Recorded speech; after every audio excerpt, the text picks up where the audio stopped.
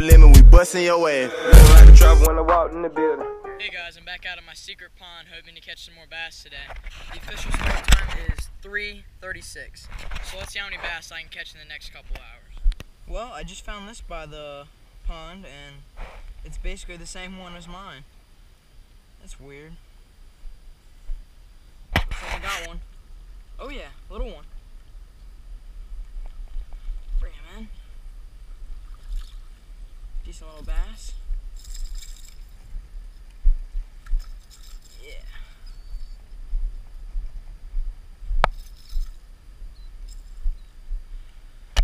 Alright, first bass of the day, and it is currently 3:58. So I've been out here just a tad bit over 20 minutes.